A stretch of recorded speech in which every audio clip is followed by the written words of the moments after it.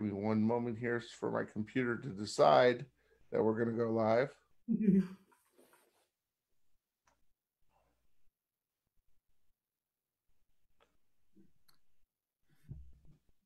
gonna make my screen bigger too.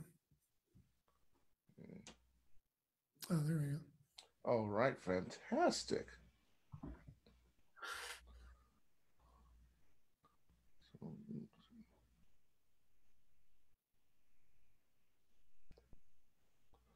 Oh, Steve Sidow. I haven't seen him in a while. Steve? Oh, hey, Steve. Yes, these good people. Okay, so we are. Oh, wait, hold on. Give me 1 second here. Let me go ahead.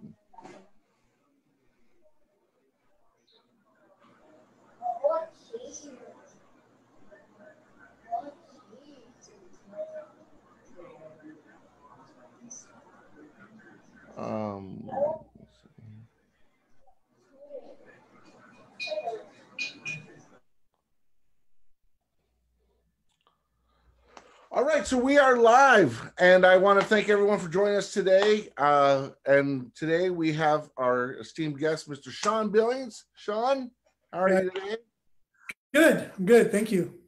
And if those of you who don't know Sean's work, Sean is a trumpeter, composer, arranger of the Los Angeles area. You've heard him play with you've heard him play with Selena Gomez, U2, Elton John, and you might know his work with the Brian Setzer Orchestra. So, and Sean's a jack of all trades, and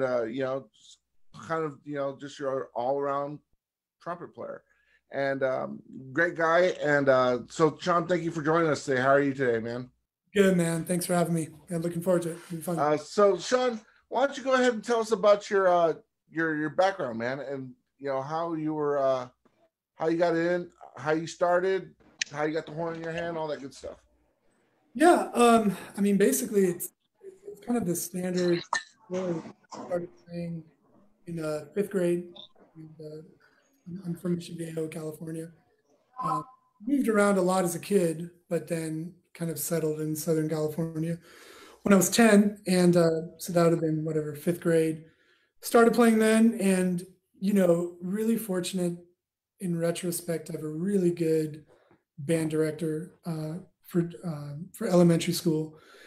Steve Benefield was his name, and I think he just retired a couple of years ago. And, it wasn't like I had these acclamations to be, or this idea of being a musician. You had to be in band at my school for like 2 weeks, and after then you could kind of decide if you wanted to stay with it.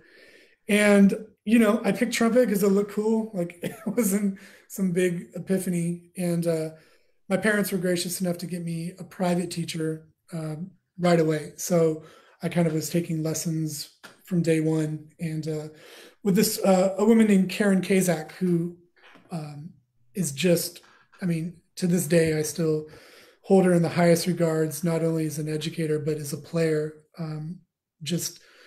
She ended up teaching junior high band for a long time in Southern California, but, there's no reason she couldn't have been a full-time professional trumpet player. I just know she loved teaching.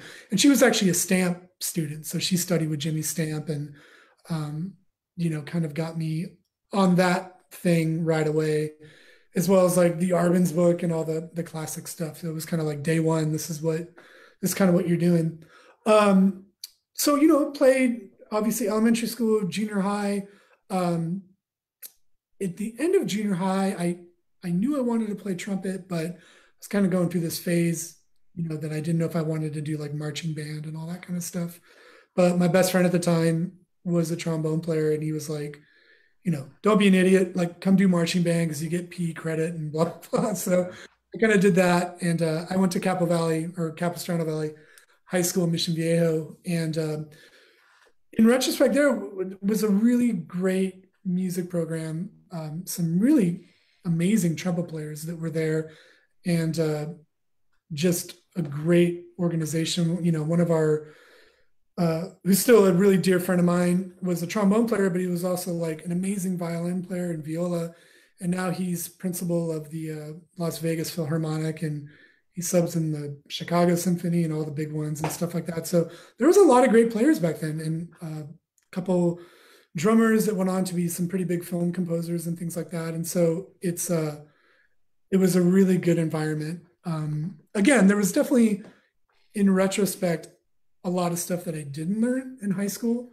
I really didn't know much about like majoring in music at the time. Our band director was a great dude. Just it was kind of his first gig, I think, after he graduated college, and so there was a lot of information that we weren't really privy to. But during that time, I was doing drum and bugle corps. I started with the Velvet Knights when I was. I remember that. Yeah. Yeah, I guess I would have been a junior, and then I started doing Blue Devils my senior year, and so that was kind of like my experience instead of doing like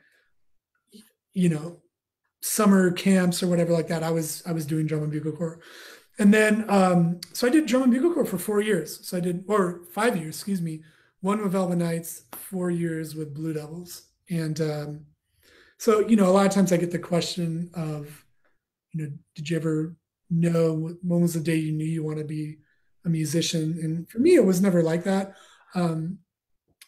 I just always enjoyed playing, and that's kind of what I did. And I always was like moving on to the next thing. And so at that time, I was studying with Wayne Bergeron. He was my private teacher at the time. And Wayne was like, dude, just like, you're going to play professional if you want to. Go get a degree in business or something. So, which was really great advice. So what I did is I went to Cal State Fullerton, and I think I only played in the jazz band for like a semester. And then Mark Garibrandt was giving me some lessons on the side at the same time. He was the trumpet professor there. And I told him I wasn't a major in music, but, I just wanted to learn as much stuff as possible. And I was pretty serious by like my freshman year in college. Like I knew kind of what was, the vibe that I wanted to go for. So I had the drum and bugle corps thing going on, but my main focus was doing original music. As much as I dug doing symphonic band, concert band, jazz band, all that stuff, I was more interested in working with like non-trumpet players, like doing rock bands and ska bands and reggae bands and like whatever, just different things. And it wasn't a conscious decision, but I just knew that I liked doing that. And still to this day, like that's more what I'm focused on, is doing like original projects. Just for a number of things, the hang, just the creativity, the stress level is different. It's more about being creative and figuring out how things work in the ensemble. We'll get into that later. But so Wayne had told me to get a business degree. I did that. And then at the time, I was just trying to grab lessons with anybody. I took a couple lessons with Michael McNabb, Dave Washburn I was with for quite a while. And, I'll still call Dave and pick his brain about stuff. And same with Wayne, and then I graduated. I took a semester off and went to school at San Francisco State just to kind of get out. And I took jazz band and business law. So I had 2 classes. My parents were like, what are you doing, dude? Needed a break. So, but it's, I finished school, and basically, again, doing original music financially takes a long time. So when I graduated, there really wasn't much going on as far as like trumpet income, just because there were certain things that I didn't really want to go do at that time. So for about 3 years, I just worked a day job doing some finance stuff, because do that. And then gradually just got to the point where I was busy enough doing sideman work as well. So I kind of got into the Latin scene, started subbing some, orchestra stuff and, big band, whatever, like wedding gigs, all the kind of usual stuff.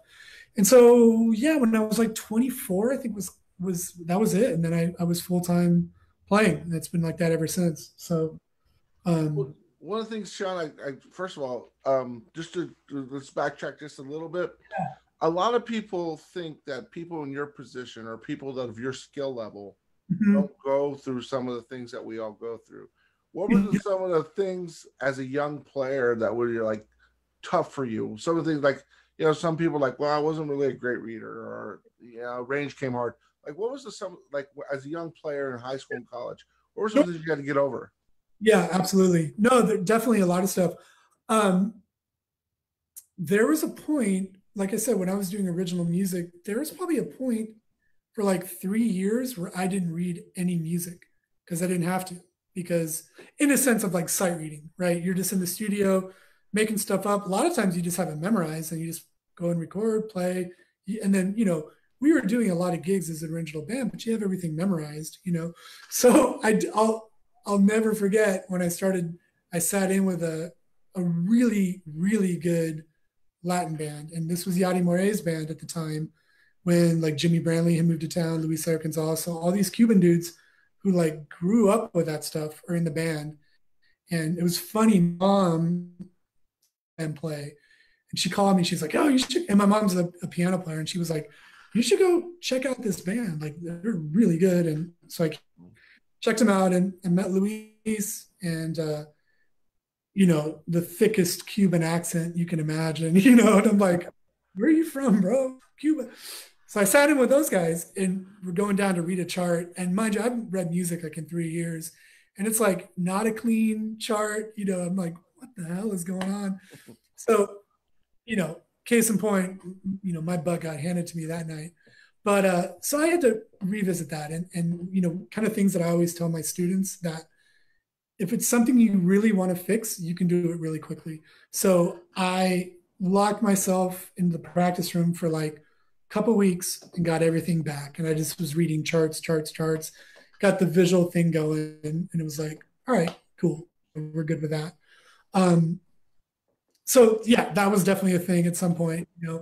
The the one that really jumped out at me, I think, is just more like style stuff. And in my situation too, thankfully, I don't really remember like anything where like I lost a gig because it was, I wasn't cutting it. It was, something, if I stopped playing with somebody, it was not really something I did for the most part, like kind of like more things out of your control, which is always kind of comforting. But I think for me, I'm always aware of stuff that I need to work on. And the thing that always came back to me was style. Just if I'm playing something, I want to make sure I'm doing the right style. And so I don't know if I wouldn't call it a struggle, but it's something of like the education process that you need to be aware of. And, I didn't want to be somebody that was going into a gig and be like, oh, he sounds good, man. He reads the part. It's fine. No. I've always wanted to be like, you sound authentic. Like you really know Yeah. their style, whatever it is, like whatever you're into. And I always tell people too, like, it's totally cool if you're not into a certain style of music. I mean, that's fine. Just because it's music doesn't mean it's always going to like perk your interest.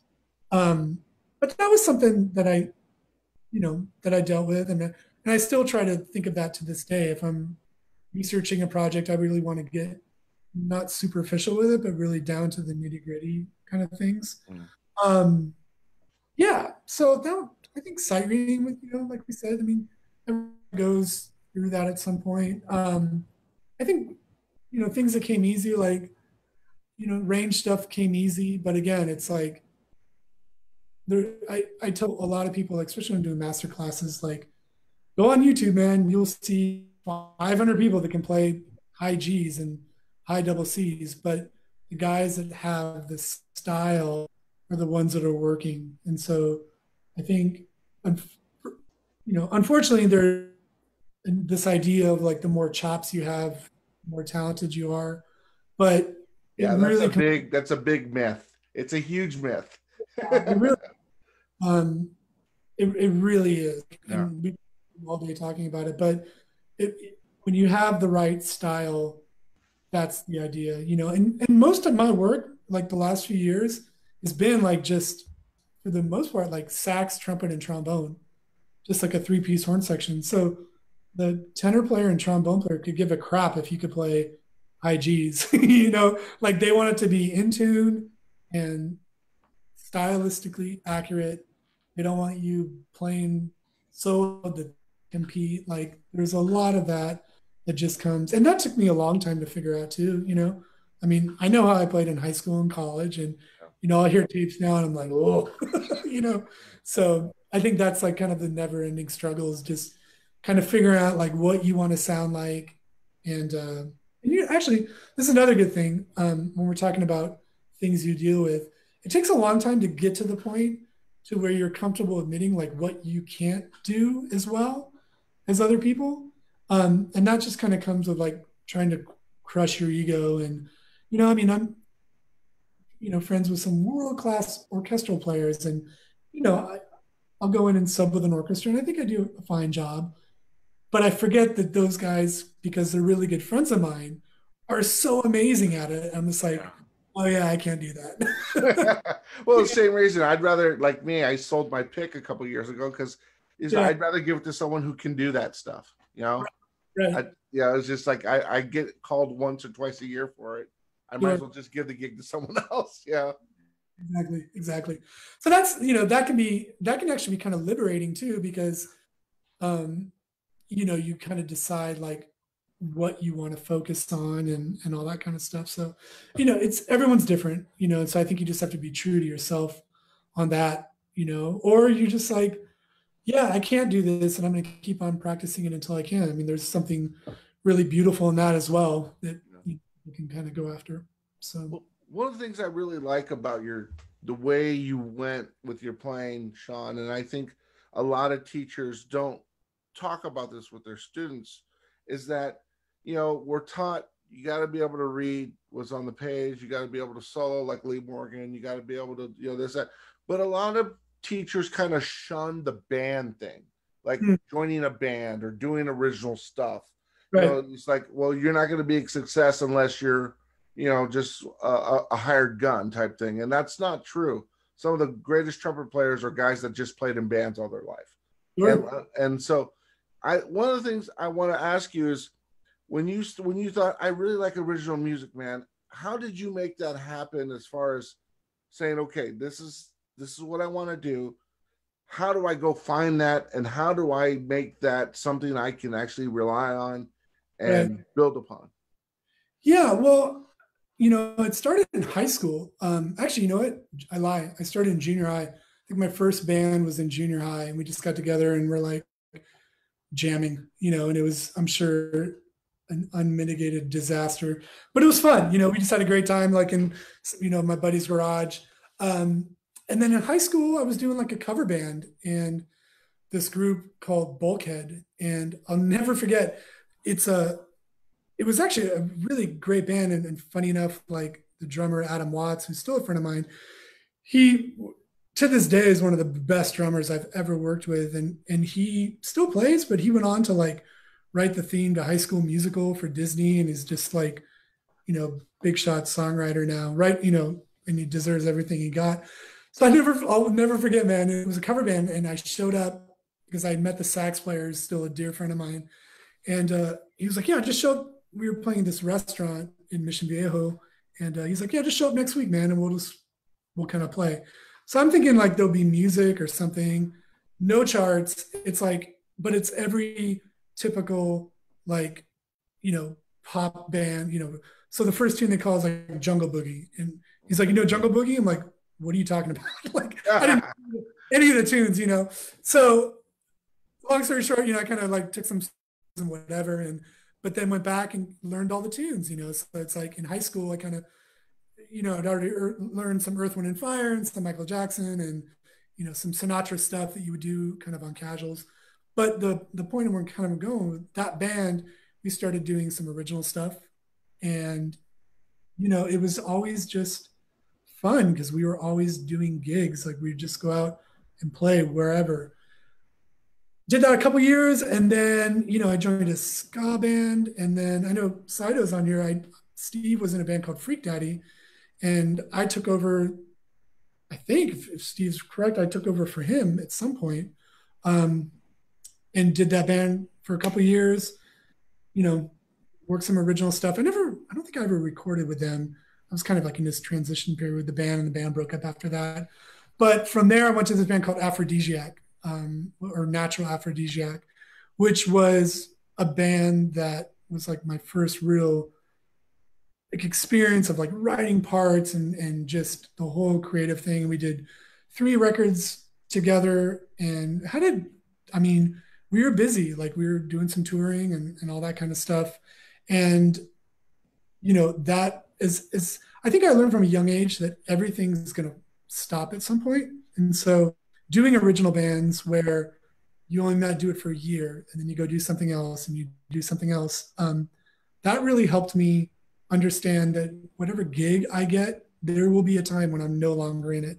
Whether I'm not going to quit something, but the band falls apart or you get fired for whatever reason, it doesn't work out. Like that mentality has always been in the back of my head. So when things do stop, for me personally, it's okay. Like I might be bummed or whatever, but I'm right on to the next thing. And so with Aphrodisiac, we had those illusions of like, dude, this might be it. Like Yeah. the music industry hadn't really changed yet. Like there was still those opportunities of, getting demo deals and doing some touring and things like that. I think we talked to a couple major labels at one point, and again, it was kind of always the thing there of like ska music and that swing revival was really big for like 9 months, and then yeah, yeah, and after that, like if you were a band that had horns, you're like automatically a ska band or a swing band. Yeah. I know we were doing this interview for I forget who it was. The guy was just like, it's like, yeah, so like, what kind of ska bands do you like? And I was like, have you even listened to what we sound like? And we're like more of like an old Santana kind of thing. Yeah. And yeah, I was just like, these guys are idiots. Like, kind of, the alarm bells were going. But yeah, and so after Aphrodisiac, I think I'd gotten the Setzer gig right after that. Like I was kind of playing with Natural Aphrodisiac, doing some teaching, a lot of Latin work in town. Like that was kind of like 4 nights a week, So I mean, everything was cool. Like, and so when I was offered this Setzer gig, that would have been like, yeah, like 13 or 14 years ago. So yeah, that sounds right time wise. Wow. So one thing too, I want to commend you on is a lot of people in our industry kind of look down upon the Latin music because of some of the business stuff is not, whatever. But yeah. I say this, I tell my students this, I'm like, look, I'm a Latino, and as long as there's a weekend, they're always going to party and you're always going to have a gig. So, yeah, I mean, I paid my mortgage just on Latin gigs, Likewise, same way, man. Yeah. No, I tell people I'm in the same camp as you. First of all, for me, like I mentioned, I moved around a lot as a kid. I lived in Brazil for 5 years as a kid. So I was not that Brazilian music is Afro-Cuban. I mean, that's a whole other conversation. Yeah, that's like my biggest pet peeve musically. I don't really have many pet peeves, but like sambas for big band, I'll just walk out. I'm like, no thanks. Like, you guys are missing the whole point.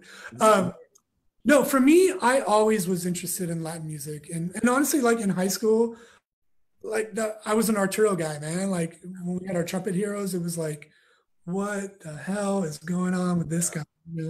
So no, I mean, I tell all my students, especially if you're living on the West Coast or if you're in the Southwest, all the big gigs, every single one of them is because of doing Latin bands. I got the Setzer gig because I was doing a bunch of gigs just the previous few months with Sal Cracchiolo. Oh, yeah. And so they offered the gig to Sal first, but I can't remember still doing Poncho at the time or if he was doing Tower yet. I forget the idea, but Sal and I were working against a lot together. So he was like, no, I can't do it, but call Sean. That's how I got it. Like directly from a Latin band. And then when I started working with Gloria Trevi and Alejandro Guzman and Joan Sebastian, those are all 3, huge Mexican singers. That was all because of the salsa scene, because they would hire the big Latino pop bands from the salsa scene, Right. So no, and even like the I did the Academy Awards this year with Elton John, and Ron Blake put that together. I met Ron doing salsa gigs. So I I tell all my students, you got to learn that stuff, because I think what happens is we think that American music is like the only popular music. Yeah, exactly. Let me tell you, there's a lot of countries in the world that speak Spanish, and like all their pop music has horns in it. All right. So yeah, no, I'm the complete opposite. Now, if you don't like that music, don't do it. Yeah.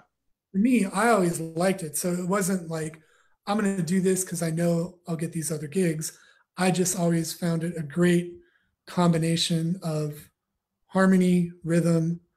Obviously, you're as far as like trumpet music, you're not going to get more challenged than playing some of that Afro-Cuban stuff, without a doubt. And also too, I like to travel. So Yeah. that style of music is you know forced me to travel all around the world, which I'm very grateful for.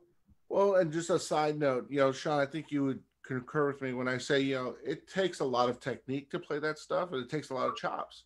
Yeah. And that type of stuff. I mean, it's just a lot of people don't see the musical value in it, but there is. I mean, it's tough, and Oh yeah. And you got to have technique, and you got to have chops to play it. So Oh, yeah. No, I've seen dudes fold that are amazing players and just laughing. You're just like, damn, dude. You're just like, I thought you'd last at least two songs, but you know, like, yeah, it can be fun, and it's always a party when you're doing that yeah. stuff. It's good. And that's how my current band Jungle Fire started. Is kind of meeting some guys in that scene, and then that kind of came together. But yeah, no, I tell people, man, if you want to start working right away and you want to be consistent, like the Latin scene, there's definitely an opportunity. No, it's funny, I never did mariachi. That's not my thing. But like speaking of like work, my friends who do mariachi during the lock have been working all Oh, like yeah, they're like, yeah, bro, like I don't know, a couple gigs a day. I'm like, wait, yeah. what? Yeah. Yeah. So it's there's a lot of opportunity for it. And again, like I said, I try to tell my private students that, like, you got to be able to judge when a gig is worth doing. But most of the time, I tell people, like, 99% of the time when you're younger, just say yes to everything, because you never know who's going to be on the gig. You never know who's going to be listening. I know a few times that, like, I was doing some random gig and somebody was in the audience that kind of dug what I was doing, and that led to some recordings or whatever. So you can't be picky, in the beginning. Even now, I try not to be that guy. It's like I try to do, but I like to play. Like I like to play trumpet, so it's like if I'm available, I'll probably say yes to it, unless it's something that I experienced before that I don't want to do again. Well, to quote your former teacher Wayne, I've heard him say many times, "Don't turn down a gig; it's just experience. When you're young, it's just experience." So like, I mean, I've been on situations where some heavy cats are on there, and they're like, "Oh, I don't just lame gig, blah blah blah, whatever," and then we play something, and then like stylistically, it's not accurate. We're doing some pop stuff, and they want to throw like a bebop line over it, like, and you're like, no, dude, like I get it. So yeah, so you're right. It's that experience that you get, and then when you do get a little bit older, then you can be like, kind of, how to handle things, and there's so much more involved besides just the music. I mean, especially when you start getting on the road, like you can get fired for most of the time. Guys get fired from gigs. It's not because of the way they play; it's the personality thing. yeah. I would say most of the time it's that. So, Well, to quote, first of all, that's some great advice. And Steve said, "I'll just say this." To quote Steve, I said, "Good to hear your story and passion for original music." So Steve just wanted me to relay that to you. nice. Thank you. So, but one of the things I heard a lot about you, Sean, and we've never met in person, and hopefully that can change. But one of the things I've heard from a lot of our mutual friends is that you're so easy to work with. You're so easy to work with. And let's talk about the Setzer gig. Sure. The thing is, I hear a lot of people, you either love it to death or it's not for you, Right. But the thing is like you said, when you guys go out for Christmas and it's that whole month, one of the things I hear a lot from the guys on the band that are my friends and yours is that you're just this great guy. You're just a great guy to hang out with. You're great to talk to. But can you talk about, first of all, what the book entails? Like what is sorry, forgive me. What is required of you from the book?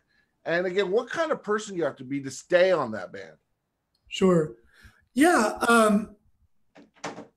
So when I started, I forget the year it would have been, maybe 06 or 07. I'd have to look. I don't know. I came over, there was a pretty big change in the trumpet section. There's basically 3 spots open. Before, like, Willie was still in the band, Willie Murillo, and he had left. And I think Bob Bennett had left. I forget who else was doing it. It might have been Kai Palmer at the time. I can't remember. I talked with Willie and he could jug my memory. But so Steve Reed was on the lead chair. And then I came in with Brian Scanlon and Jamie Hovorka. And so it was great because it was basically a trumpet section of 4 lead trumpet players. And at that time, if you haven't heard Steve play, I mean, he's a freak of nature. Yeah. So Steve, I mean, he did pretty much everything. And then I think I played a couple lead tunes, and I think same with Jamie and Brian, but Steve is just an anomaly, and it's kind of like, yeah, he's dude. A monster, man. Yeah, it's pretty amazing. And so at that time, my responsibilities weren't that crazy. I had a couple tunes. But if you're talking part wise, like, there's some legitimate crazy stuff on there. I mean, you definitely need a really consistent working high A, B flat, B for sure. Like, it's written in the parts and things are voiced that way. So yeah, there's that kind of thing. And that will go down as like one of my all-time favorite trumpet sections to play with. We just all got along really well. It was a big party. There was a lot of work. We, going to Japan and a lot of cool stuff. It was just great. It was just show up, do your gig, kind of play your ass off, and everything would be cool. At that time, again, let's kind of move along quicker. Was that for a couple of years? Steve got the Prince gig. So Steve left to go do Prince's band. I kind of jumped over. And then Blackwell came on at that time, James Blackwell. So then it was Scanlon, James, myself, and I think Ron Blake was kind of doing most of it, whenever he wasn't doing Poncho. And so at that time, we were kind of talking earlier, we kind of split the book up evenly, for the sole fact of, like, we didn't want anybody to be like sitting on a 3rd book or a 4th book for like 6 weeks, getting back into town and then having to go do like a lead trumpet gig and just being like totally out of shape. It's like, it's not cool. Like, and there's no reason for that. We wanted everyone to kind of stay in shape, have a good time, and not get bored. I mean, if you're playing 4th all day long, you'd be like, dude, can I do something? Yeah, but again, like, I should have thought it through more. I ended up getting some of Steve's old parts that were, the double D crap, and you're just like, Yeah. all right, maybe it'll come out tonight, But it was great though, because I was playing on pretty big equipment back then, and when I joined, Jamie, Brian, and Steve both played much smaller stuff that I was playing, but they were, getting massive sounds and just playing all night. So I kind of made a conscious effort that I was like, all right, I'm going to try to go smaller and, to see where I can get to it. And those 3 guys were really, really helpful to this day. Like, we all kind of, swap ideas and all that kind of stuff of seeing what you could do. And I got to the spot like I couldn't play as small as like what Brian and Steve were doing, but Yeah. definitely got to where I could play smaller, and it made um, when I would hear myself back, it sounded better. Um, the sound was a little bit clearer, and I could focus more again on the style of the music and not like just trying to make the notes come out. Right. Just trying to get through it. Yeah, I was like, okay, finally I can play. Now I got to figure out how I want it to sound like. Um, yeah, so I mean, I always enjoyed the book. I mean, it's a hard book for sure, but I never, minus if we're doing like a TV thing or something, like I never felt like a pressure of like, oh, okay, if you miss a note, you're gonna get a talking to tomorrow or something like that. And from day one, I actually had a really good relationship with Brian, the boss. We got along from day one, and it was cool. Like we'd always talk and hang, and yeah, it was fine. So that's my experience. Yeah. And like I said, the thing before is that a lot of, again, for a lot of the young kids that do watch this, I got a lot of, and debunking myths is kind of my thing on this thing, okay? Because there's a lot of, the old school teachers that are teaching the young kids now. Yeah. The same etiquette things aren't the same anymore. Like the lead player does all that. No, like in LA, Wayne passes, you pass, all the greats pass. Sure. And I think that's a big thing that a lot of young players don't understand, is that they feel that they have to, especially if they're sitting in the hot seat, Right. that they can't delegate the responsibility to a qualified, Yeah. And so that's another thing too. Also, let's talk about this. I'm getting questions, Sean, and if it's cool, can we answer some of these questions? Yeah, absolutely. Okay, so this is from Mark. Mark's a buddy of mine out of Pittsburgh, and Mark asks, he says, Sean, when you're on a high profile gig, okay, what is your mindset going into something like that, not knowing what you're going to see? Right. My take on it, like kind of working with like some students and maybe going through like some anxiety things or just kind of developing. For me personally, I know it's just repetition. If I'm doing something, it doesn't have to be the same thing, but if I'm in an environment where I'm doing it consistently, it's fine. You just get used to it. Um, as far as preparing for that, so say, you're working towards this goal of something, you just have to put yourself in an element practice wise that can duplicate it as much as possible. And I don't think there's anything that does it quite that way, but you have to do that, whether it be, sight reading something in your studio and you read it top to bottom and, mistakes and all, that gives you a good, kind of idea of what to expect. I always have people like, if they feel like they get nervous on something, I'll make them do like, 30 push-ups and then immediately and play the solo because the heart's like, Yeah.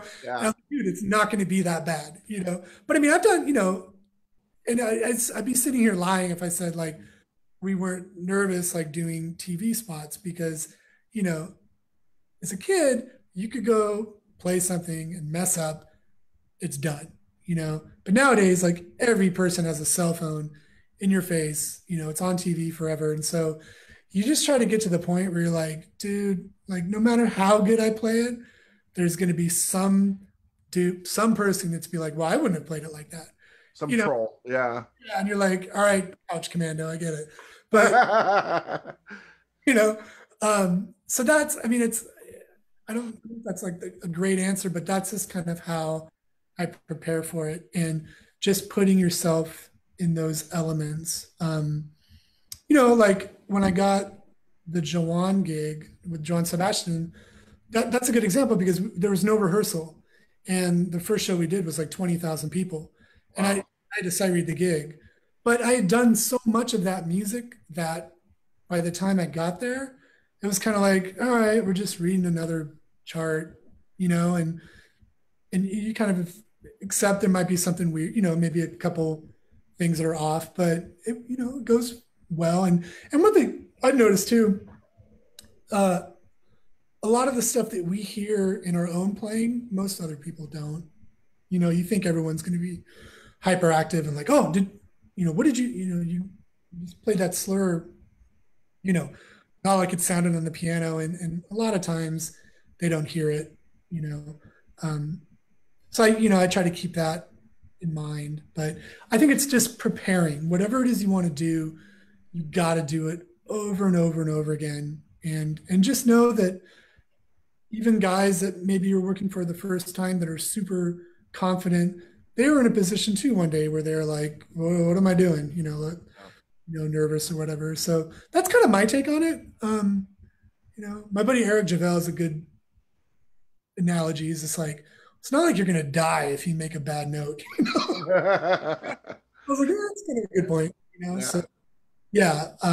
So hopefully, Mark, that answers your question. But I mean, it's just trying to put yourself in those environments, and just playing and practicing as much as possible. And Dave Washburn had a really good quote about that when I was studying with him. He was like, you don't want to go into a gig like when you're not at that level yet. It's like, it's okay to wait a couple years before you sub in some big band or some orchestra. He's like, you don't want to go in and not do the best job. Like, you don't want to go in and just not be at that level, because it's a long time for those people to forget about it. Yeah. I've seen guys move to town that are like all gung ho, like, oh man, I should be doing this, and be, okay, cool. Well, let's try you on something. And then you get a text from the band leader and be like, yeah, dude, don't send that guy again. Wow. It's like that time is gone. It's like, oh, maybe that guy should have been a little bit more aware of kind of where you're at talent wise before you're jumping on something, So I think, that's really important too, is just being really realistic of what you're capable of, Yeah. This is great answer, by the way. This is from Jack. Jack's a buddy of mine in New York City. Oh, nice. He says, Sean, I love your work with Brian Setzer. Great sound. Love your sound. Is it true that LA is the type of town that if you make one mistake, you're gone and you're forgotten about? And if so, if that is true, what can you do to either hide those mistakes or what can you do to kind of correct that type of opinion of people who have that about you, that first opinion, that first impression? Yeah. I'm trying to make sense because it's in Spanish, actually. So, yeah. I'd be lying if I said that there aren't situations like that where, especially, I think that's coming from non-trumpet players. I think that the trumpet players that get to the very top level that we all love and respect, I think everyone's pretty understanding of like there will be mistakes. I mean, we've seen all the amazing guys, chip a note here or there.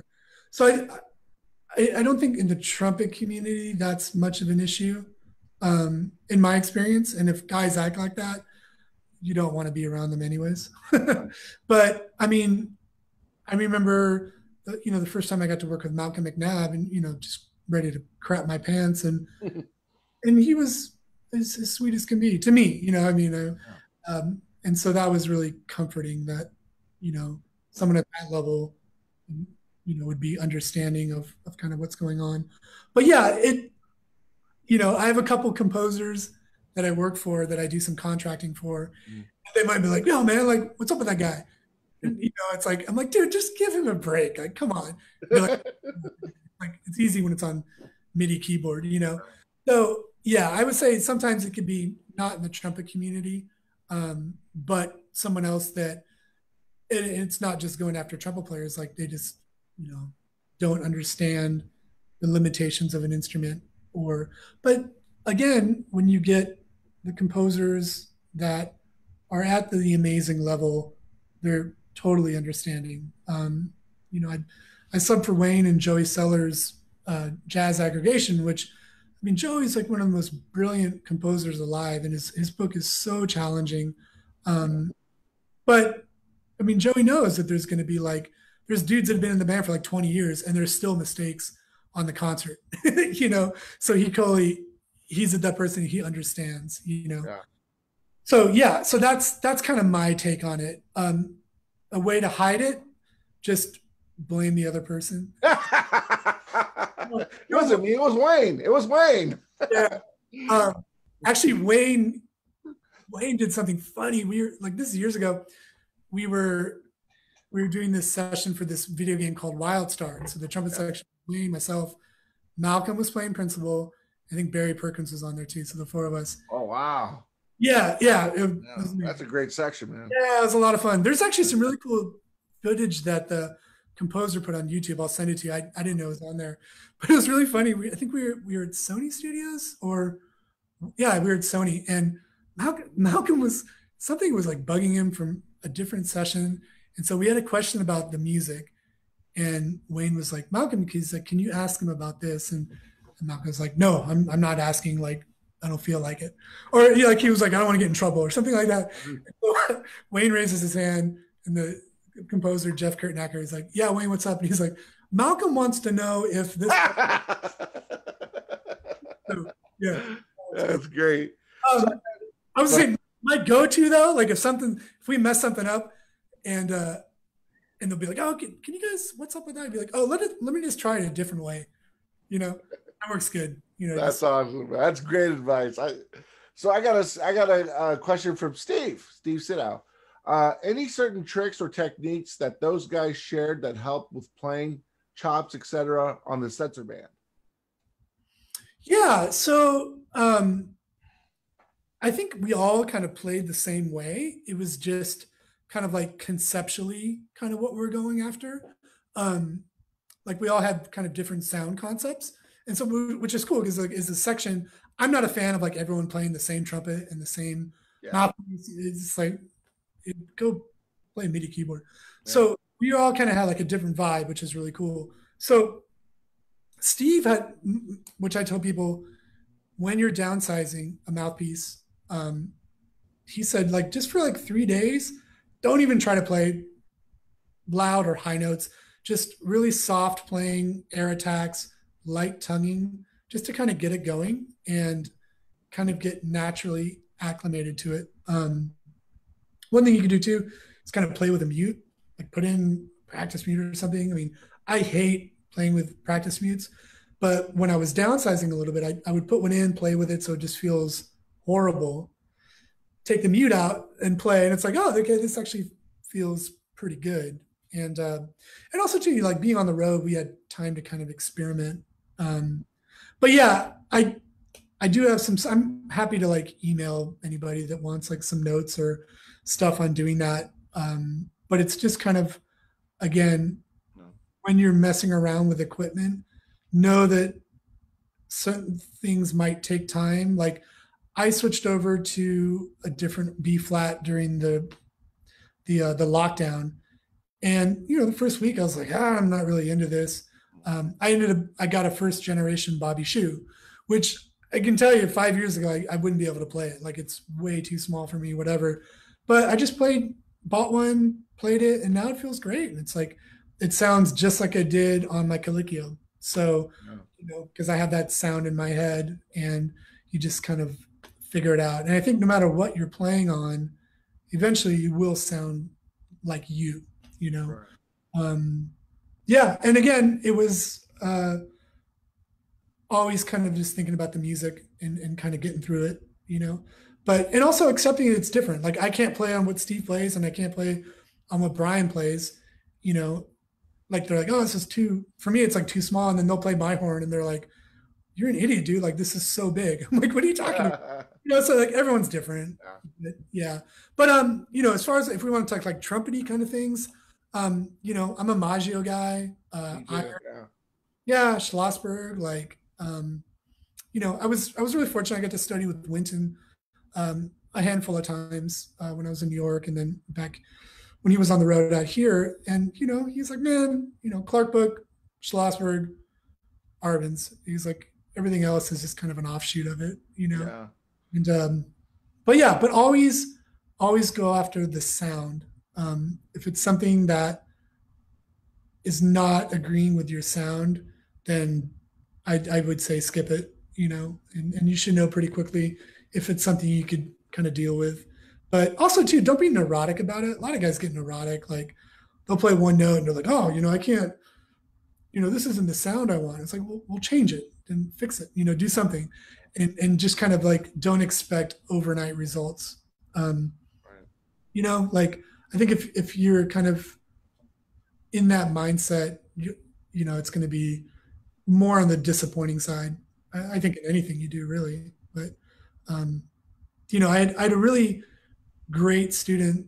He just graduated high school, and I'm not joking. When he was a freshman, I mean, crushing everything up to double D. Like I remember his first lesson. I was like, "What in the hell are you doing?" It Yeah. was incredible, and but he was raw, and there was definitely some work that he wanted to work on. It's like, cool, man, we got 4 years to get you, so you're reading big band charts. I'm like, you're not going to need those notes 99.9% of the time. Yeah. Let's make it so you're good up to high F, and you can sight read your butt off, and this is our plan, and kind of going from there. So so I think in the long term is kind of is the way I approach it, and we all did with Setzer. But then, with that being said, we're still texting each other every day. Like, dude, bought, like just bought this mouthpiece, just bought this horn. You're like, oh God, such an idiot. I got another question from Josh. Josh is a buddy of mine out of Florida. He asked, Nice. John, what advice would you give to someone who's rebuilding their chops? Someone who's blown out their chops on a tour, and Sure. now it's time to rebuild. How would you go about rebuilding?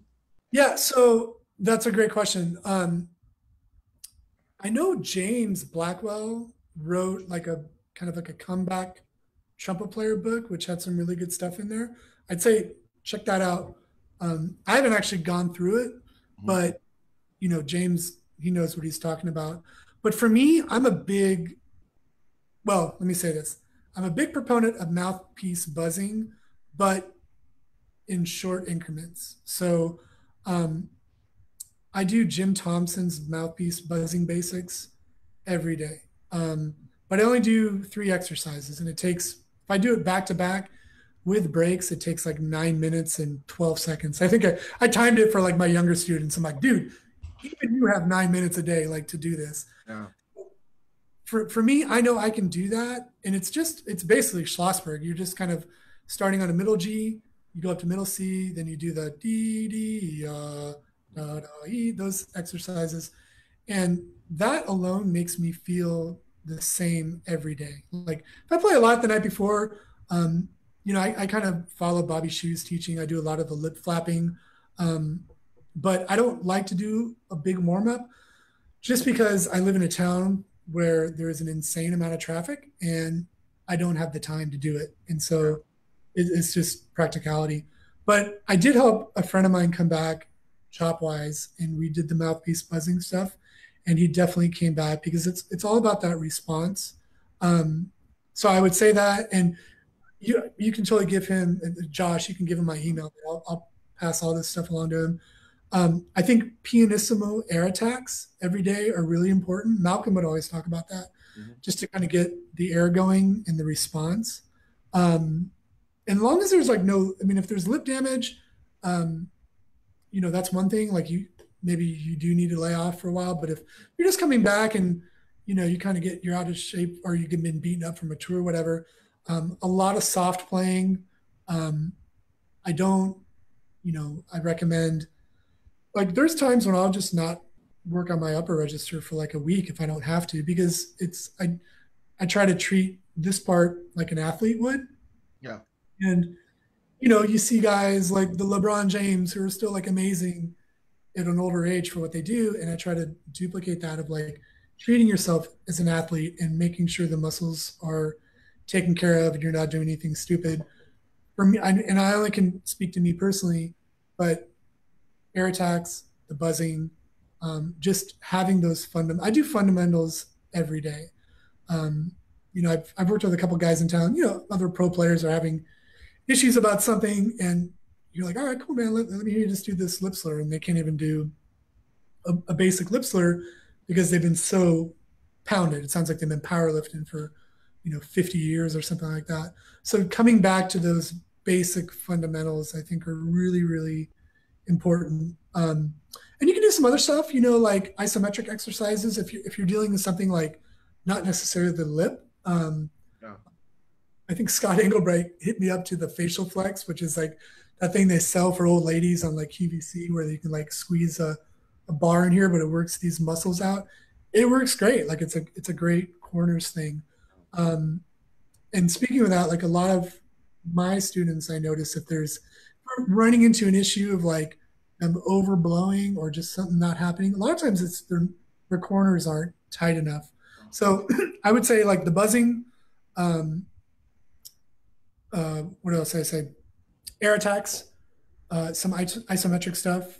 I know some guys are not into buzzing. They like to do lead pipe buzzing. That's great too. Like I kind of take a combination of everything. I would just say if someone's like, you have to do this, take it with a grain of salt, Yeah. But that works for me. So again, we can trade emails and chat about it, but I find that really, really beneficial. And, I know I think there was this myth about doing mouthpiece buzzing, like making your range kind of drop. But for me, it went up when I started doing it. And just everything started locking in better too. But again, I do play with a really open aperture. So for me, like I can't really free buzz that well. Yeah. I mean, I can't free buzz with the aperture that I used to play, so I have to adjust it. Same reason is like I'm not good at buzzing like above like an E above middle C because I play so open that I feel like I have to use a lot of pressure. So I really just buzz in the low register. And then the only thing I change when I go high is the airspeed, So that's kind of like my chop thing that works for me. So hopefully that answers that question. But I definitely start with the buzzing. That kind of rocks, I think. Cool. This is from Kyle from Kansas City. And yeah, Sean, when you're playing with the Brian Setzer Orchestra and you have to have that big, huge sound, and you're screaming up in the heavens, and you're playing outside at a dB level at 100. Yeah. How do you last the gig? Sure. Roger Ingram talks about this in his book, and I think it's the best I've seen someone talk about it. But you have to trust your projection. And that's a direct quote from Roger. And I'll never forget, I was doing the Stan Kenton alumni band with him, and I was playing second, he was playing lead. And I'll never forget, like I turned to Roger during the rehearsal and I was like, dude, am I playing too loud? Because like I felt like I was playing louder than Roger. And he just kind of looked at me, he's like, no, man, you're good. I was like, okay, cool. He's like, thanks for asking, and one of the sweetest guys on the planet. And then, so I was like, okay, cool. So that night I walked in, and we were playing in a big hall, I forget where it was. And I walked in through the back and he was warming up on stage, and it was like the loudest goddamn thing I'd ever heard in my life. Loud. And I was like, oh God, I'm just getting buried up there, I bet. So it's knowing that your trumpet really projects. And I know some guys, if it's crazy loud, sometimes I'll put in one earplug. I don't like to play with earplugs, but sometimes I'll do one just so I can hear kind of the vibrations that I got going on, my lips, and kind of gets it in there.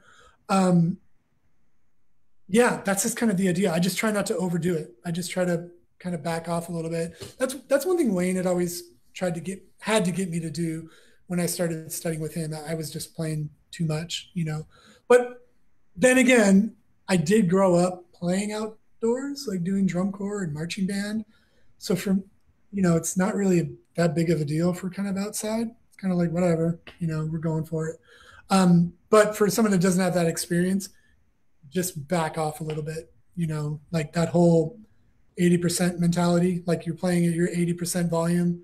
So if you do kick it up to 90, it's like, whoa, but you want your 80% to be 100% of what's needed for the gig, Yeah. So that's kind of the vibe. Also, too, with Setzer, we're all mic'd, so um, we do have that going for us. But then again, Brian's playing through two giant guitar amps, so Yeah. I don't think our mics are really doing anything. That's a big thing. I mean, especially like when I do with my band with Jungle Fire, that book's really hard too. I get more tired in that band than I do with Setzer, and it's not nearly the range thing, but it's on your face the entire time. And when we play live, we treat the shows as a DJ set, so we segue from each tune, so there's no breaks. Oh, So wow. literally just playing the whole time. So that's a really good example of like learning how to pace yourself and like, because I've had buddies come in and sub and they'll call me. I'm like, yo, how'd it go, man? And they're like, dude, I was out by like the third tune, and Yeah. they think they can crush it the whole time. So Yeah.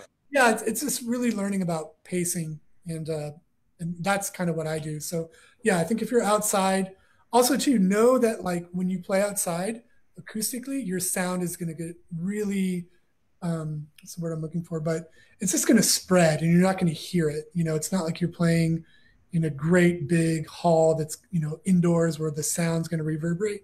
The sound basically goes out and then that's it. So, yeah. Yeah. I got another, and Sean, I apologize, man. I know we're almost out of time here, but I just I literally have nothing going on. We can go as long as we want. okay, man. Yeah. Okay, I got two. I got first question. This is from Cynthia. She says, "I'm just beginning to play pop music, Uh-huh. and I'm finding out that I'm tiring out after the third set. I'm playing so loud that I can barely hear myself, or I'm playing so loud, but I can barely hear myself." I think it goes back to what you were just saying. She goes, Yeah. when you play a large venue or when you play a pop tune, do you use a sound back? Yeah. Those Okay. are great. Those are great.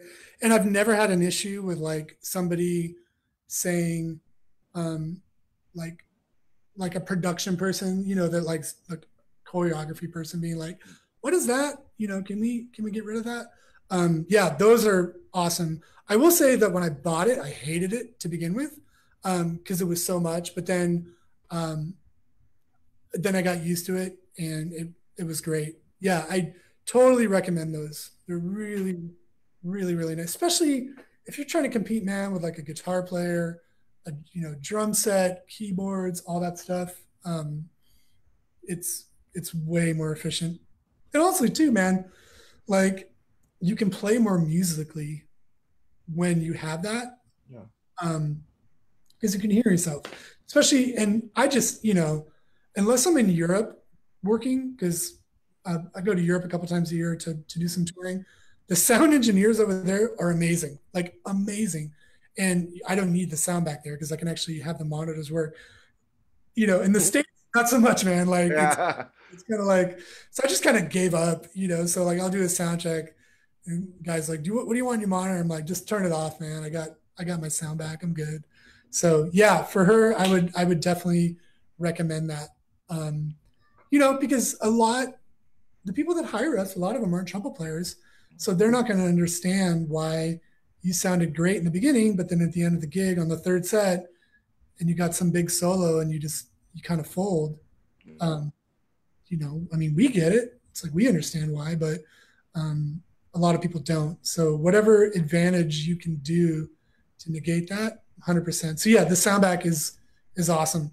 So, and yes, I've lost 10 of them. So Are they still in production? The fire extinguisher guys, he's still making them? The guy. no, as far as I know, I'm not sure, but I think, Okay. yeah, I think so. So yeah, I'm the worst, man. Like how many Harmon mutes I've left at gigs, music stands. Like I'm just like I've accepted the fact that I do that. So it's just like, oh yeah, okay. That's awesome, man. So this is my buddy Chris. Chris is from Selma. Oh, he's in close to my hometown. Okay, so Chris asks, "Hey, Sean, big fan. Oh, thanks. Sean, I saw. We talked about this last week when I was the week before with Seraphine. he saw you on the Audio Technica website when you're demoing the mic. Oh, yeah. What mic? He goes, "Is that the mic you use to record now again, or do you record with something else? What do you use? What mic do you use to record with?" Yeah. So I have a studio here at my house. And then I have another studio that I'm partners with the guys in my band. And so here, let me probably get it. I actually just got this one. Can you see? Yeah. Yeah, this is great. It's a Vanguard V4. I know a lot of guys like the ribbon mics, and I do have a ribbon mic up at the main studio, but this is a large diaphragm condenser. It works really great for pop music. It takes anything you got, and for me, like for Latin stuff, I tend to go that direction. I was really fortunate that with the guys in Jungle Fire, our percussion player Alberto Lopez. We have 3 percussion players, but he is a wonderful audio engineer, and so and I'm going to turn around because I got to plug my computer in because I'm running out of batteries. No worries, man.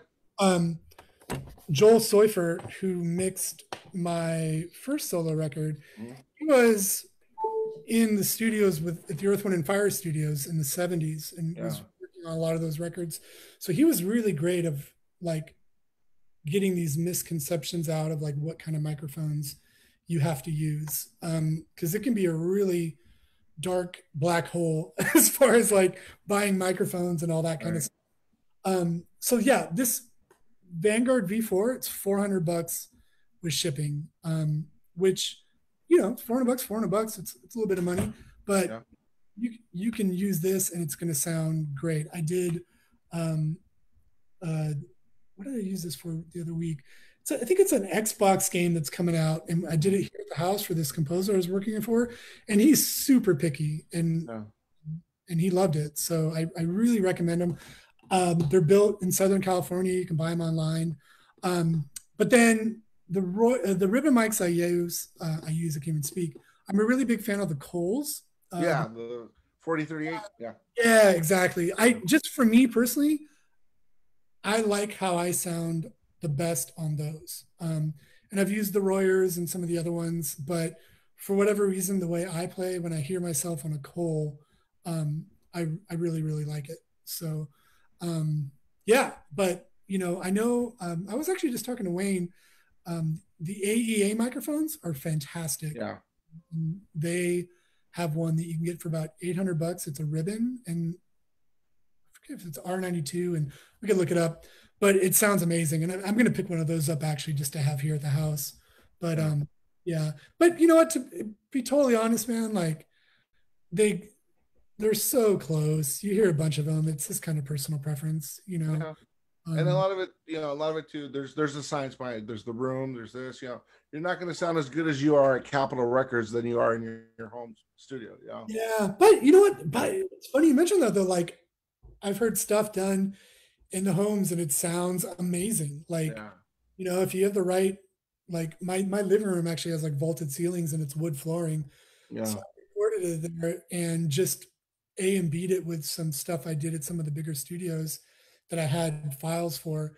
And was it as good? No, but it was pretty dang close. Like close enough where it didn't really matter. So Oh, here's a great question. And I always ask, I think I asked Seraphine this, but I want to get your take on this. I think we even talk about this. This is from my buddy Joel. He's out in Las Vegas. He's a band leader. He says, Sean, love your stuff with the Brian Setzer Orchestra. As a band leader yourself, how do you feel when young people carry these on the gig? Selfies. Oh, on the gig? Yeah, that's a no-go. Yeah, it's so there's one time now am I going to say like I've never done that before? No, I've done that before. I'm not going to lie and say that, but the gigs that I contract and the guys that are kind of my crew that I hire, um, I don't really worry about the behavior thing. For me personally, when I'm hiring dudes, so I don't have to deal with that because they know that it's like the time or the place. However, if they are taking a picture, it's probably for a really good reason, so I kind of let it fly. But in all seriousness, no, though, if I'm on a gig and I'm a sideman and I see people doing that, I'll let them know, like, bro, you should probably put that away because people will flip out. I would say the only time it's acceptable is, in all seriousness, jokes aside, is if someone calls a chart or like a jazz standard and you don't know it, you could be like, all right, I'm going to pull it up on my phone and read it. Because I've done that. Like been on some, those big event wedding gigs and somebody called a tune and you're like, oh man, I kind of know this, but I don't want to like embarrass myself or ruin the event. So I'm going to pull it up really quick. But yeah, doing the selfie stuff and also too, like, I mean, for me personally, like the whole videotaping yourself practicing and posting it on the Instagram and stuff, it's kind of like, I don't know. Like, who cares? Yeah. Somebody has the guts to like post something like with them messing up, Like, this is real. Like, it's like, yeah. But yeah, I think, in all seriousness, being professional means, respecting the job that you're there to do, staying focused on it. And that's a big thing. I think, like, if you have your phone and you're doing stuff, you're not staying focused on what's going on. I have a really good friend of mine who is one of my first call guys that he does that stuff. He's not a trumpet player, and I always have to bust him for it. I'm like, dude, come on. Like, he plays so good though. It's like there's no one else that can replace him. So, but I think like keep it professional. And there's a time and place for a picture. If you guys want to get a picture after the gig, cool. Go for it. So that's I know. To add to that, I've talked to a lot of your peers out in the LA area, and some of that music, the composers or the whoever you're recording for, whoever, they don't want that thing released. They don't want it out to the world. That thing is secret. That thing is kind of a and for you to take a picture of the score or the trumpet part or something like that, that could really get you blacklisted. A lot of young people do not understand that. These composers, they don't want this thing out yet. Also, too, like, I don't want everyone knowing what I'm doing too. Like sometimes, like, somebody made a good point. Like, you see these people are like posting about their vacations while they're on vacation. You're like, oh, I know where that guy lives. I could go, exactly. And, raid their refrigerator or whatever. But one of my biggest is a very dear friend, but a guitar player who's one of my favorite musicians of all time. A guy by the name of Patrick Bailey. He's actually, fortunately, he's in my band Jungle Fire. But I just kind of like defer to him on anything. And we were talking about social media stuff, and he's like, you kind of want like an element of mystery to yourself as an artist. It's like when you kind of know, like, I don't want to know what like my favorite musicians are doing for lunch. Like, it's like, I want that guy to be like this mystery. That's how you tell people, like, when you meet your heroes, a lot of times it's kind of disappointing. You're like, oh. Yeah, that's true. Also, just to touch on the social media thing, just recently, last week, I want to get your take on this. Last week, I was sitting in with a combo, and I played really safe because the person was filming, and I couldn't do my thing because I had to play real safe. Right. Because now, how do you feel about when someone's sitting there with their camera right in front of you? Yeah, I mean, it's annoying, but I've just learned to deal with it. But I also try to like think of it this way, that most of that situation, it's somebody who's really, most of the time, they're not a musician. And so they're really enjoying the moment and they want to remember it. And I also try to think that, like, I probably would have been doing the same thing if I had a cell phone when I was in high school. I can guarantee that I would have been up in Arturo's face like, yo, dude, playing to my phone, I can't like sit here and be like, oh yeah, I'm so much better because like I don't do that. But it's like that's what like my kids will be like the Xbox for like 3 hours, and I'm like, dude, like go outside. But I get it. I'd be doing the same thing. But yeah, I don't like it, but I've gotten to the point where it doesn't bug me anymore. Yeah. And sometimes I'll just try to play off of it. Like I'll just put my bell right in their face or something like that. But thankfully I haven't seen many of those end up on YouTube and gone viral for the wrong reasons. Well, I know that there's one of our peers that played the national anthem, and it was Yeah. televised, and he cacked Sure. double A at the end, and it was his mission in life to get that video taken down. But anyway, so I know, man, that's why I always tell people it's like it's difficult now because we feel that we're in this environment where you can't make mistakes. yeah, Not even like music, man. Like just even, I mean, if this half the stuff that I have said in my life, if that was documented online, like yeah, I wouldn't be working either. So I mean, we have like a text thread going between like Serafine, Javier, myself, a couple other trumpet players. I'm like, man, like, don't let this get out. If someone hacks our phone, we're all dead men. But it's we live in that kind of culture where there's like no mistakes. And if it's like there is a mistake, then it's like, well, he's just a crappy trumpet player. And you're like, really? like, exactly. Oh, man. So I got they're coming in, so give me a second here. I'm not doing anything. So this is a great question, man. This is Tabitha. She's a player out of South Carolina. Oh, cool. Wow, Tabitha, you're staying up pretty late, 6:00 there. Yeah. She asked Sean, do you still get nervous, and if so, how do you deal with your nerves? Yes, and whiskey. Whiskey. No, yeah. And we did the Academy Awards this year with Elton John, and I mean, I was feeling the butterflies. Like you walk out and you just get one take. I mean, not so much anymore. It gets better. Like it's maybe a few times here and there, but I've kind of learned how to play through it. Just kind of make sure you're breathing right and just kind of go for it. Again, my whole thing is just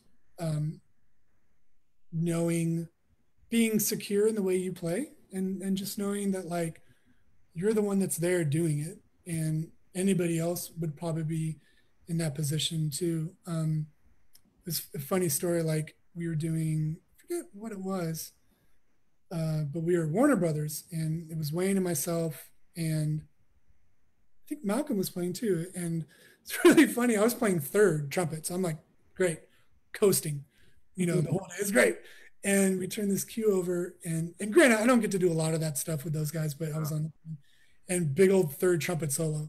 And I was just like, are you freaking kidding me? Like, and with a full orchestra, and Wayne just leans over and he's like, better you than me. And I was just like, oh God, this is not helping.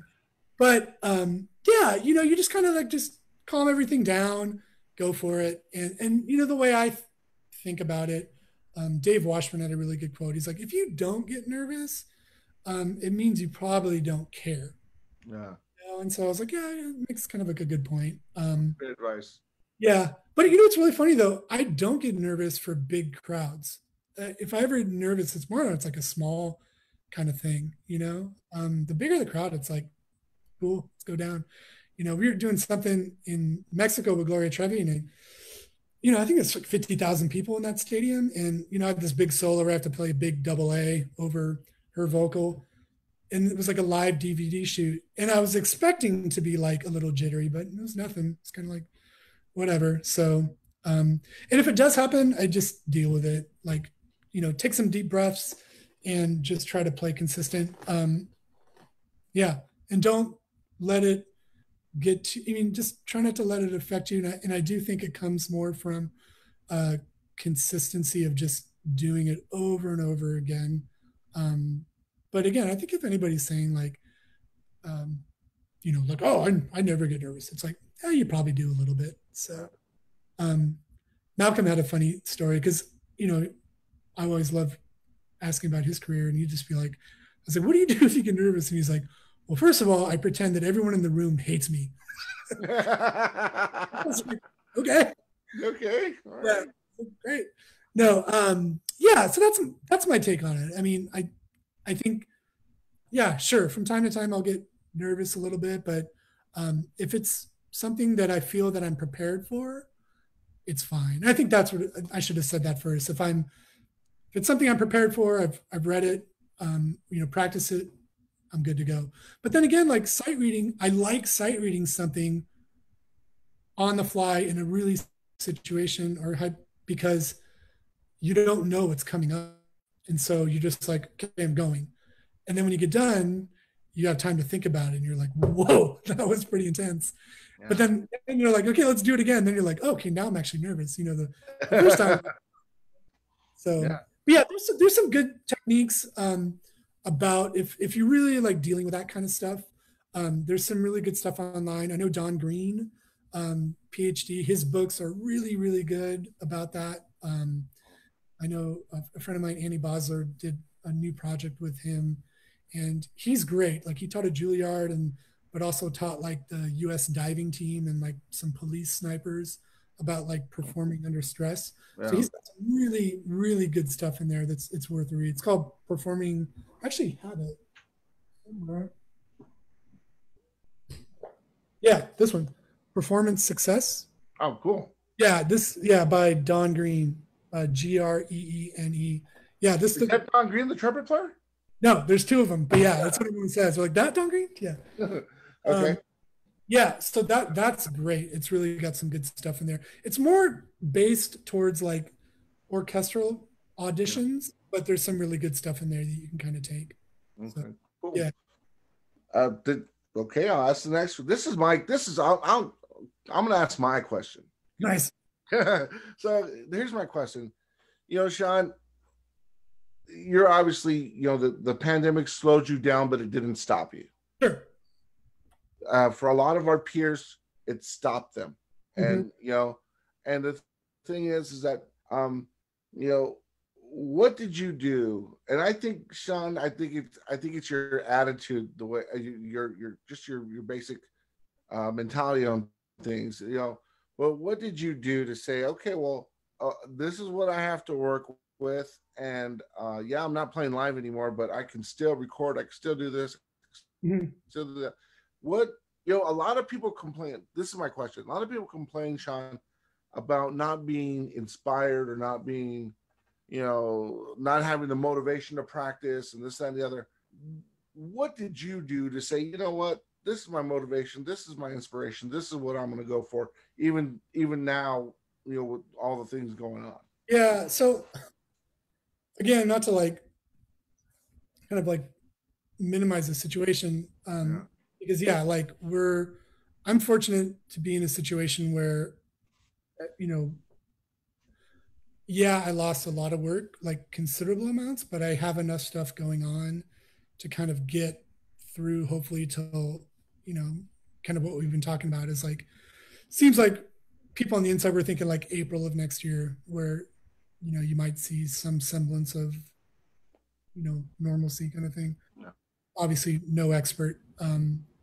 But, going off my calendar, that's when everything starts being booked again. Right.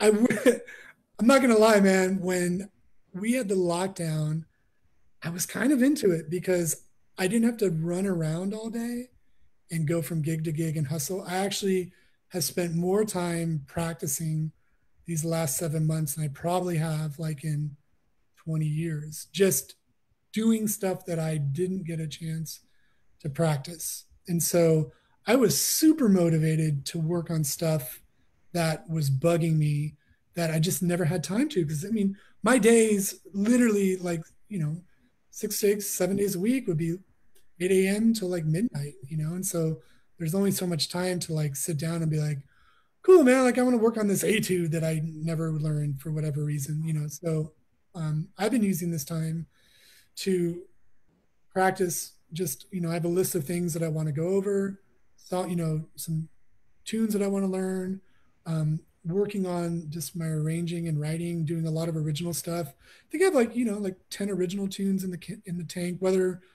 I ever release them, I'll probably hate them next month. I'll be like, oh, this sucks, I'm gonna throw it away.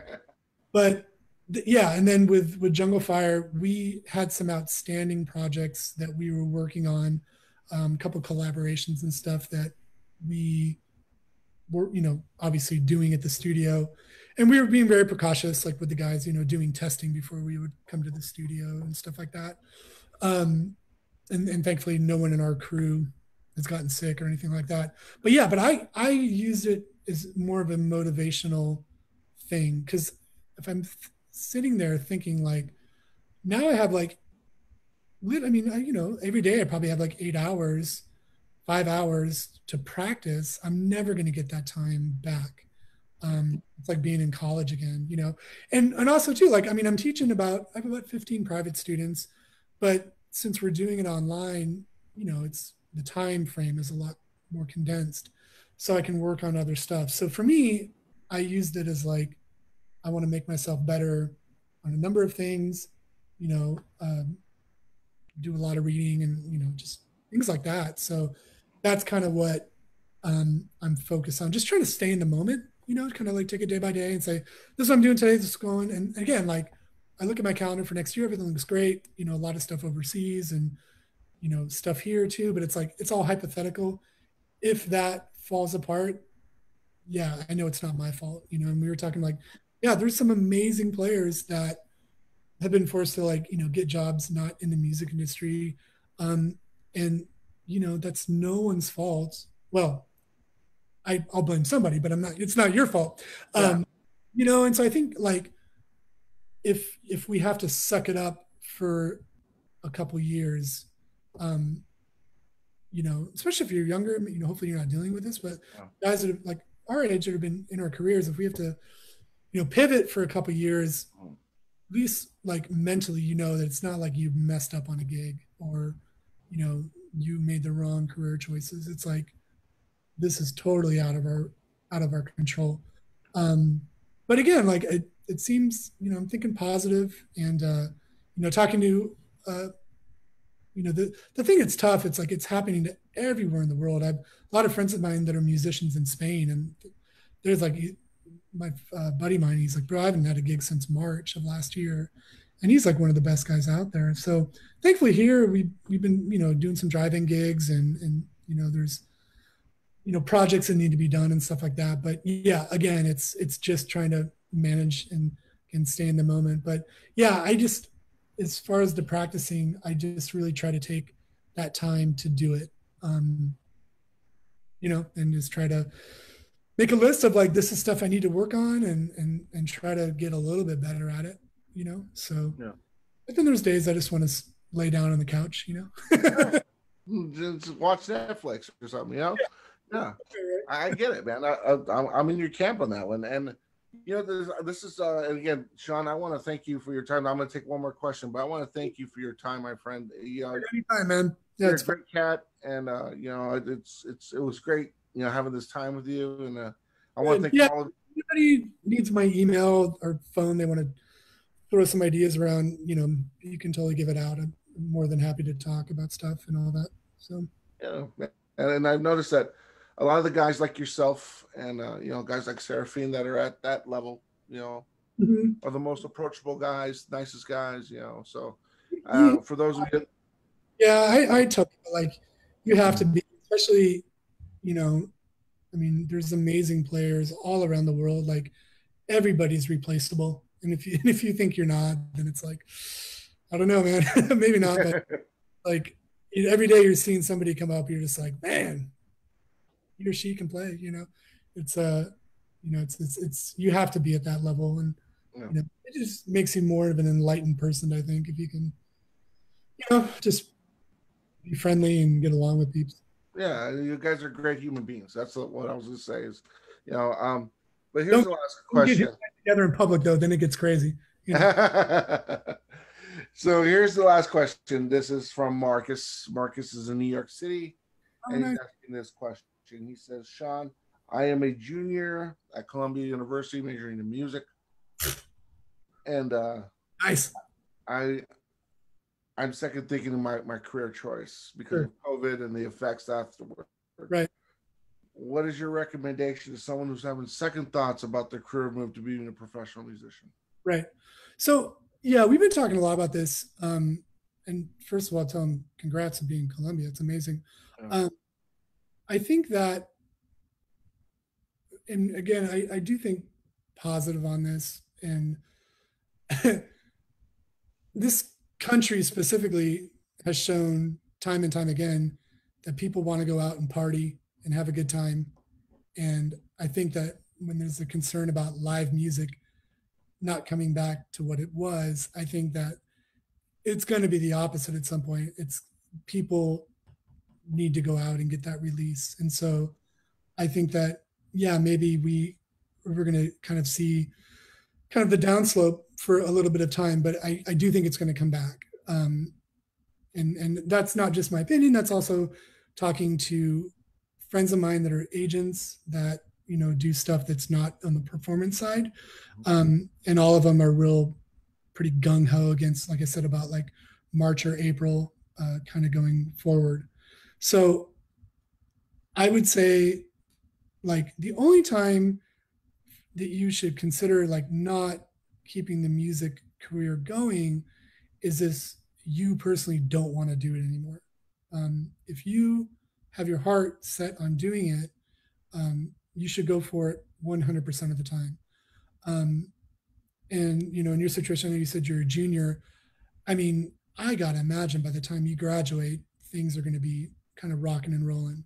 Now, with that being said, it also is contingent like on the type of music you're doing. I think that, you know, there is some legitimate concerns about some of the big orchestra stuff or, you know, big touring Broadway shows. Just because, I mean, you look at like what's popular, what kind of popular music is out there. And, you know, what's our fan base for, you know, our brass quintet or our big band or something like that. And the thing that concerned me is more what I saw before COVID was like losing audiences, you know, certain genres. And so I think that needs to be addressed is like, how do you make it so younger people can come to these shows or we can have a better time, you know? I mean, I love going to see orchestras play. I mean, you know, I subbed with the Pacific Symphony and, you know, I got to play with Ellie Phil with Snarky Puppy once. And I just wanted to yell like, yeah, this is great. You know, and, you know, you felt it was a little restrictive. And so I think we need to figure out how to make that environment fun. That's why I always tell with like Latin bands, like there's always going to be work for that. People want to go out and dance, party, have a good time. Like that will always be there. So when they're talking about reconsidering the music career, I would say just be very careful that you're doing it for the right reasons and not just because of what's going on right now. Especially when you're young. I mean, you have a long time to develop. But depending on what you're majoring or what kind of music you're passionate about, you do need to be realistic of what opportunities are out there. So, you know, some of the stuff that I love to play, I can guarantee you no one would come, you know, 5 tickets, you know, but then again, some of the stuff that I love to play too, we sell out Staples Center, you know, when we're playing with Gloria and Alejandra. So, you know, it's just being very cognizant of that.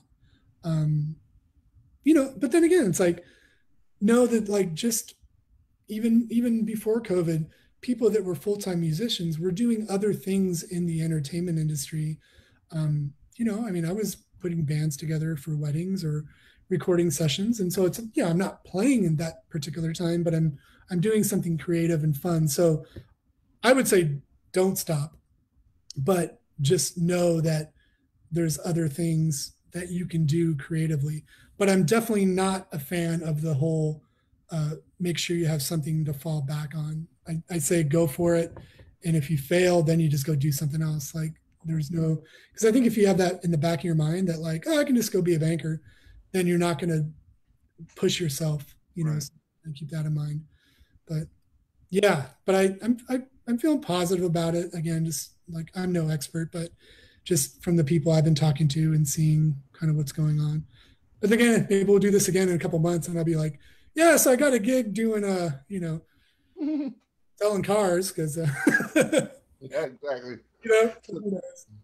Yeah, but I think it's your whole outlook on this thing, and I think that's important. It's your outlook. And sure. another thing as well is a lot of students don't understand that the information they're getting from their I would say their instructors, Mhm. the opportunities that were around when their instructors were working aren't the same as now. Right. You know, Right. all your peers talk about the studio scene going like this, diminishing. And yeah, it's not what it was like in the '80s or the '90s or even the '70s. So Yeah. those careers aren't going to be as you know as available for the next generation coming up. Yeah, and the one thing I say about that, this is one thing that Wayne had told me, and I try to tell people, is like you can have an amazing career and not set foot in a single like big recording studio. Like the having that thought process of like that's the top, I don't think is necessary. Um, and so in regards to the studio stuff, yes, like the big orchestral recording sessions are seen to be, spreading out all over the world and kind of going down. But me personally, like I'm doing 2 or 3 sessions a week for random things, whether it's a small horn section or overdubbing some trumpet solo stuff. So there's more recorded music going on now than there ever has been. It's just you have to find where it's at and what kind of people to be involved with. So I always tell young people like get involved with like whatever instrument you play, like get involved with other musicians that don't play that. So like Right. go play with rock bands, go play with a punk rock band, go. And so not only are you unique, but you're also the only person that plays that instrument. So there's a couple clients that I work for that, for whatever reason, I mean, I work with them, and if I'm not available, like they just don't even use the trumpet, which is funny because I'm like, I can get a guy, and they're like, nah, that's fine. Or just, So, um, you know, my buddy Ron Jubla, who he was Ricky Martin sax player and wonderful sax player in LA, and he works at Musicians Institute, MI. Where I'm going to be teaching at too in the fall. The Ron, I say like go get the gigs that no one else wants because then you're not competing with 100 people and you can become your own artist and all that kind of stuff. Yeah. So I think that's really significant to think about, like doing the gigs and doing something that is a little off of center. Like don't feel like you need to be playing in this big band or that orchestra to make it. Like there's so much other stuff out there that you can make a great career. It just might not be where kind of you expect it. Right. So yeah, so I know there can be that mentality of like, oh, we're not all going to be John Lewis or Yeah. Chris Martin or it's like, but there's so much other stuff, and Yeah. you can do that and be really happy doing it. It's just kind of figuring that out. But that's what I kind of go back to working with original stuff because there's always original music going on, and the more you can branch out, you have other things going on and whatnot. So that's my take on it. So That's great advice. So that's and a lot of people need to hear this because they don't know. I mean, they only know what they've been taught. yeah, And when they hear from someone like you saying, "Hey, you know there's more fruit in the orchard. You just got to go look for it." yeah, that's why with my private students we do a lot of playing by ear. So much of the recording stuff I do now, there's no charts. Yeah. We did something like 2 nights ago for this band called RBG, that pop band from Mexico, Yeah. and no charts, but like pretty detailed parts. And they're like, okay, here you go, and it's like, all right, so you got to figure it out, by ear, and you're paying for time. So there's a lot of situations like that. So as important as to be a really really great sight reader, you need to really really be able to play by ear quite a bit. Nowadays. So, which is something that we don't traditionally get to do a lot.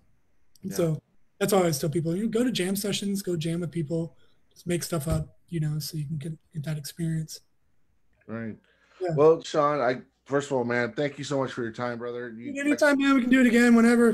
People like, again, if anybody wants to talk more in depth about anything, I'm around. So. And guys, just side note, Sean's like one of the nicest cats out there. If you ever, I'm pretty sure if you want to take a lesson from him, he'd be more than happy to help you with that. You just contact him via Facebook or Instagram. Sure. And if not, I can give you his contact info and put you in touch with him. Yeah, but sure. I want to thank everybody for joining us today. This was a great webinar, Sean. Again, thank you for your time, brother. Yeah, thanks so much. And it was great having you, man. And everybody have a safe and happy holiday coming up. Happy Thanksgiving. And we'll see you next week. And Sean, man, we look forward to seeing all the stuff you come up with, brother. Sounds good, brother. I appreciate it. Later, man. All right, see you guys. Bye.